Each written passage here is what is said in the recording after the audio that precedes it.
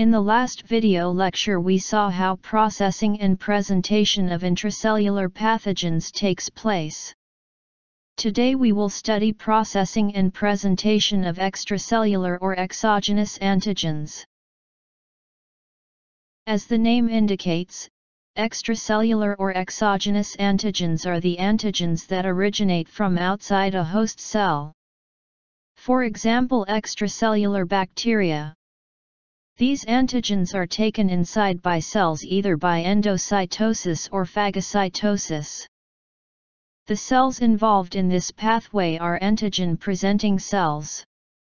Recall that antigen-presenting cells are phagocytic cells which present peptides derived from internalized pathogens.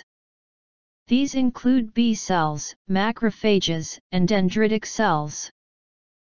The pathway starts when the extracellular antigens such as extracellular bacteria are internalized by the antigen-presenting cells. Let's zoom in, to study this pathway. When an antigen-presenting cell internalizes a pathogen, it internalizes it into an intracellular vesicle known as endosome. In the next step, this endosome fuses with lysosome to form endolysosome. In the endolysosome, the internalized pathogens are digested by proteolytic lysosomal enzymes into small peptide fragments. MHC class II molecules are synthesized and assembled in rough endoplasmic reticulum. Here, the alpha and beta chains of the molecules associate with a third protein chain, called the invariant chain. This invariant chain binds to the groove of MHC class II molecule.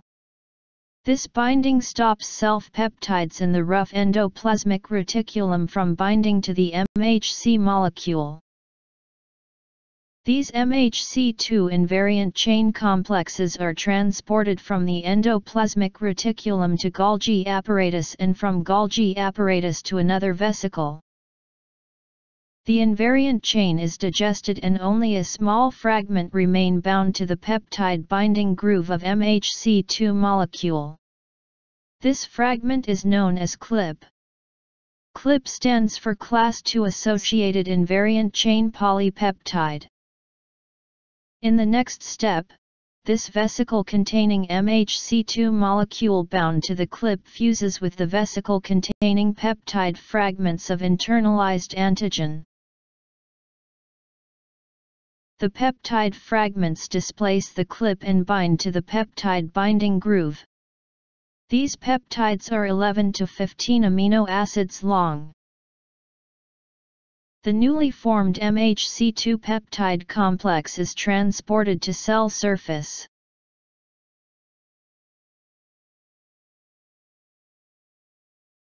Once on the cell surface, they are presented to T cells. These T cells recognize the peptide displayed by MHC II molecule by T cell receptor. Another receptor, known as CD4 coreceptor, binds to the beta-2 domain of the MHC II molecule. Since this pathway involves MHC class II molecules, it is also known as MHC II antigen presentation pathway.